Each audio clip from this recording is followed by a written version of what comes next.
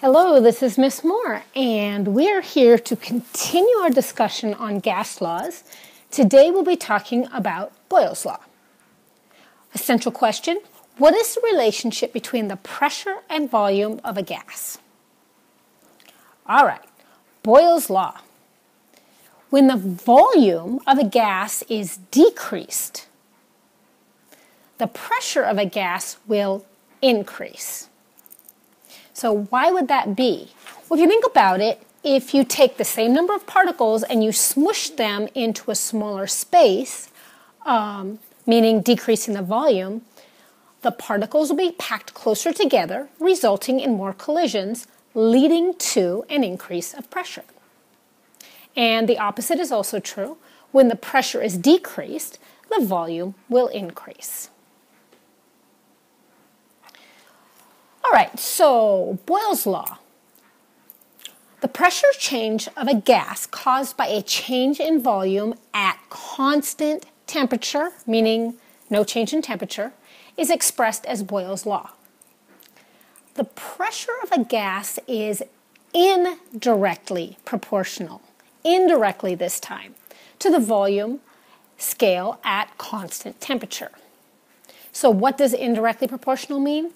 It means that the pressure and volume change in opposite directions, meaning if you increase the pressure, you're decreasing the volume. If you increase the volume, you're decreasing the pressure.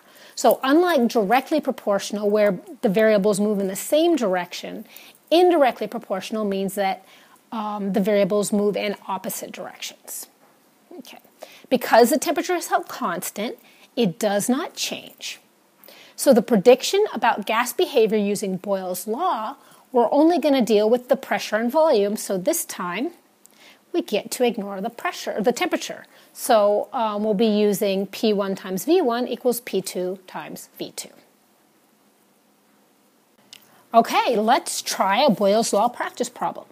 Now I realize that we have not done a Boyle's Law problem together, but being that it's very similar to the problems we've already done, why don't you hit pause and try to do this by yourself, then hit play and see how you did. All right, so our formula that we're going to use is T1 V1 over T1 equals P2 V2 over T2. Okay, and let's make a list of our variables. And let's read this through the story carefully and see if we can figure out what our 1s and 2s are. So it says an elastic container is inflated to a volume of 18 liters at a pressure of 1.26 atm. Being that we have 18 liters at a particular temperature, those two should go together. Let's see if those are the 1s or the 2s, though. So then it says the container then expands to a new volume. So meaning that the 18 liters and the 1.26 atm are the 1s. So we're going to expand to a new volume, and that with a pressure of 105 atm, and what is our new volume? All right, so when we plug those in, we'll have volume will be 18 liters, and our pressure will be 1.26 atm for the 1s. For our 2s, we have 105 atm for a pressure, and X for our volume. We don't need to worry about the T's, because it's held constant. So now all we have to do is plug this in. So we're going to have P1 times V1, or 1.26 atm times 18 liters equals P2, which is 105 atm times V2, which is our X. All right, and when we go to multiply on the left, I came up with 22.68 atm liters equals 105 atm X. All right, now we need to solve for X, which means get the X by itself, so we will divide both sides by 105 atm.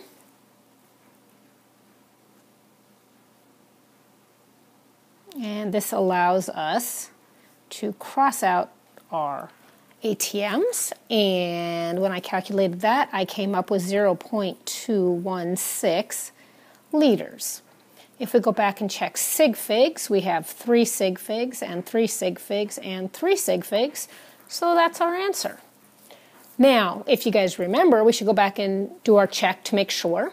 With Boyle's Law, pressure and temperature or pressure and volume are inversely related, which means if one increases, the other decreases, and vice versa.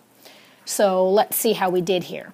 So our pressure went from 1.26 to 105 atm, which means pressure increased. So volume then should decrease.